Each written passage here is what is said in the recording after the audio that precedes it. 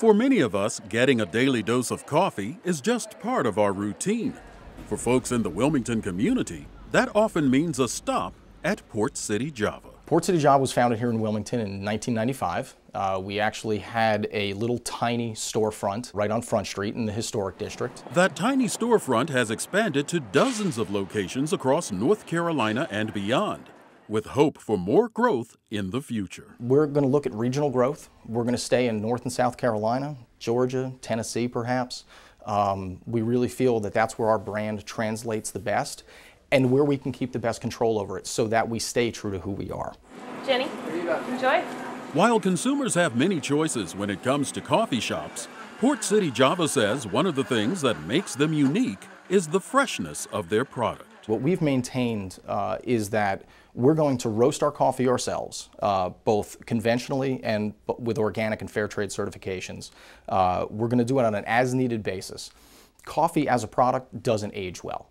So our goal is from the minute we finish roasting it to the minute it's in your cup in a store to drink is going to be 2 weeks or less. All of that coffee is roasted here at Port City Java's Wilmington headquarters.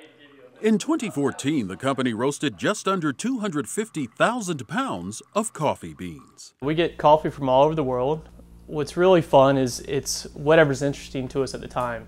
Coffee is being harvested throughout the year at different points depending on which country of origin. We will work closely with our relationships and our green coffee importers and sample coffees all the time, detect what we really like in them, and if we like something, we bring it in and try something new. All coffee is brought to us as green beans. That's what they're known of in the industry. Basically, it's the seed of a fruit, and that's what we roast. The roasting process is really fascinating, actually. You take the seeds of the fruit, you put them in the top of the roaster, you hold them in the hopper. When the roaster gets up to temperature, you drop the green beans in. The drum is tumbling and will perpetually keep moving the coffee beans around. As the heat source, the gas burner underneath, slowly ramps up the temperature of the coffee. Once it reaches a desired temperature, say 400, 420 degrees, we'll pull the roast, drop it into a cooling bin where it has a stir arm and then a big fan that cuts on and cools the coffee down to room temperature in, say, less than 4 minutes. On any given day, you have a choice of 4 different brewed coffees that you can have. We have our house blend, which is meant to be a typical good morning cup of coffee, a typical cup of joe, and quite honestly, it's what I drink on a daily basis. And then we offer a decaffeinated coffee for those that I guess kind of have to have that sort of thing. But in addition to that, we offer a fair trade and organic certified coffee that we roast in a separate facility in the back. And we offer a single origin coffee. Coffee isn't the only offering at Port City Java.